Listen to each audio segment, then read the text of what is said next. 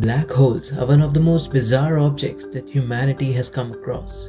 Their structure, working, and even mere existence has questioned our beloved laws of physics. But what makes a black hole black? Let's find out in this episode of Jigyasa. Black holes were born out of attempts to understand Einstein's theory on gravitation.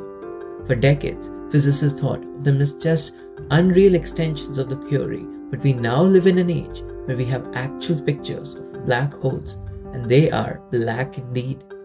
Although stars can die out in many interesting ways, but the most bizarre of them all is the black hole formation.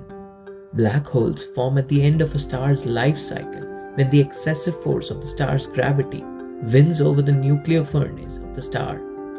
Gravity has the familiar notion of pulling everything to the center of the star, but when the nuclear furnace stops, there is no outward push in the star to sustain the mass and the star collapses. But if everything collapses to the center, it must get very hot and the object should emit an enormous amount of light, right? Yes, but no. Gravity in such an object becomes so powerful that it does not even let the emitted light to get out and reach us. No light ever gets out, making the object absolute black, and hence the name black hole.